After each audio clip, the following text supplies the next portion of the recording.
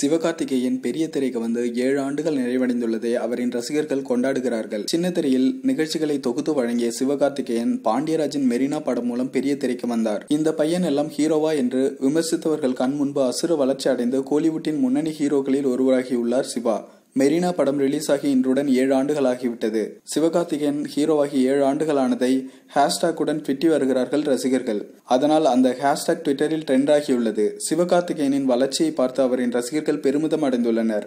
Mister local சிவகார்த்திகேயனுக்கு தல ரசிகர்கள் வாழ்த்து தெரிவித்துள்ளனர். நடிகராக பெரிய திரைக்கு வந்த சிவகார்த்திகேயன் இன்று தயாரிப்பாளர், பாடகர், ஆசிரியர் என்று புது அவதாரம் எடுத்துள்ளார் என்பது குறிப்பிடத்தக்கது. அதனால் அந்த ஹேஷ்டாக் ட்விட்டரில் ட்ரெண்ட் ஆகியுள்ளது. சிவகார்த்திகேயனின் வளர்ச்சியை பார்த்து அவரின் ரசிகர்கள் பெருமிதம் அடைந்துள்ளனர்.